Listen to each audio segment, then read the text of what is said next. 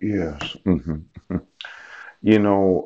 I decided I better look at this organized crime, right?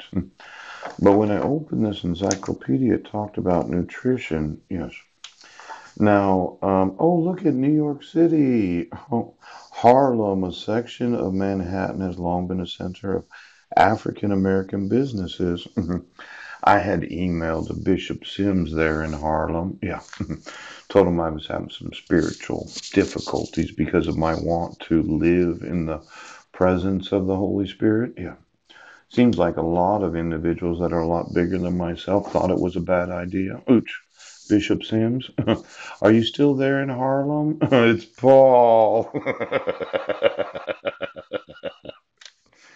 you know, I realize that usually where there's the greatest amount of sin in the population, not to say that Harlem has the greatest amount of sin, but where there's the greatest amount of sin of the actual citizens, yes, it can be the darkest. Yeah. And I'm not talking skin color, I'm talking oppression. Yes.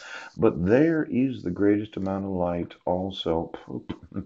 Now, my thought when I contacted Bishop Sims is I needed some individuals that understand about oppression and being defenseless and not having your rights enforced. And it could be that in Harlem, that happens to be in New York State, yes, that some of the African Americans that live there, yes, might have.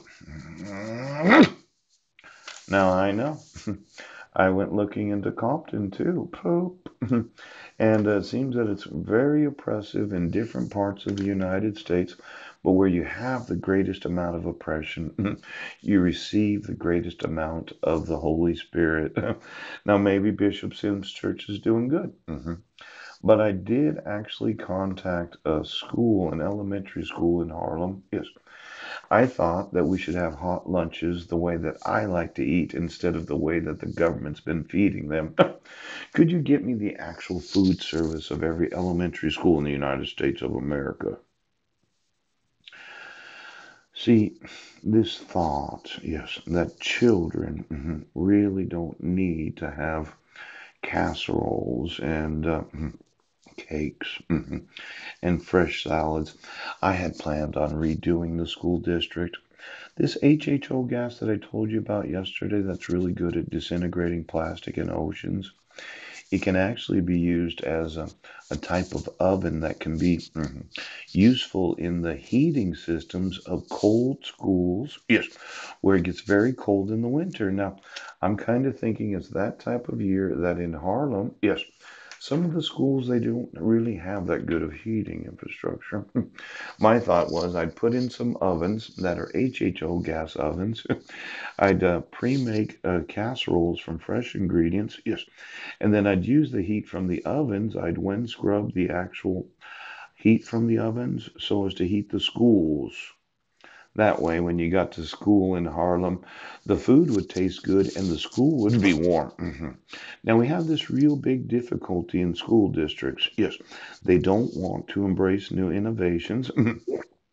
And their whole thought of nutrition is you can get an apple, a little thing of milk, and some sort of sandwich. I had seen what the government thought, and then I thought what I thought. Now, how do you do it? I looked at the schools of the United States. Nutrition. Oh, there it is. Nutrition. Oh my gosh.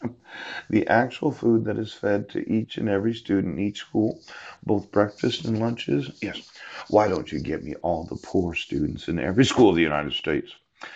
That because of the poverty line, they don't have to pay for breakfast and lunch because their parents are poor. Now, your thought is they're a bunch of eaters and they should all be in the family. Well, if you do some small improvements to elementary schools, the oven itself could be used as a furnace to heat the school if you understand how to engineer it. And the food service of America's schools, why don't you just tell right now? Now, these students, yes, they're they're somewhat important to me, coach. And I've heard of all the bullshit reasons why you have. I watched a show last night about America's higher education. Yeah. Then I spent a little time thinking about it. And did you know that a lot of people shouldn't go to college or university until, their 20s? From 18 to 25, they call themselves adults, but they don't have that fully matured male or female mind. Yes. Now, my thought was we needed more labor in the workforce. Yes. Some projects that I wanted to do. Yes. Where I thought I would just sue to have the government removed and then we would all do what I want.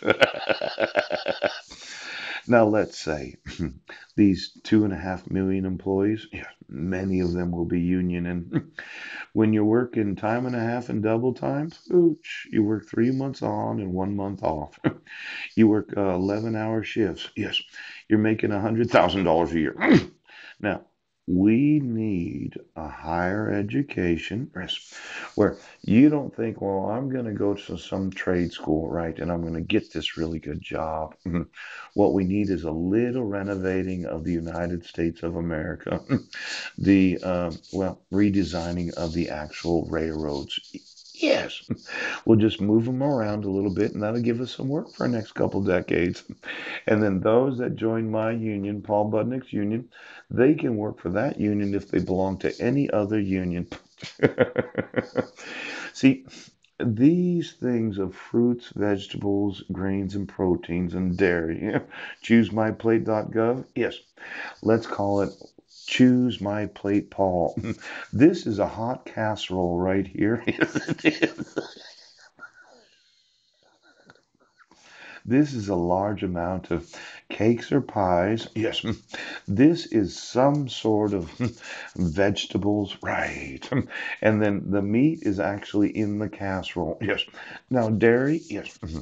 I'm not a big fan of providing milk in schools. I myself am lactose intolerant. Did you know? Yeah, that after about 8 or 9 years old, I realized that when I was eating a bowl of cereal, it caused me to be stoved up so that I could not defecate the way that I wanted to.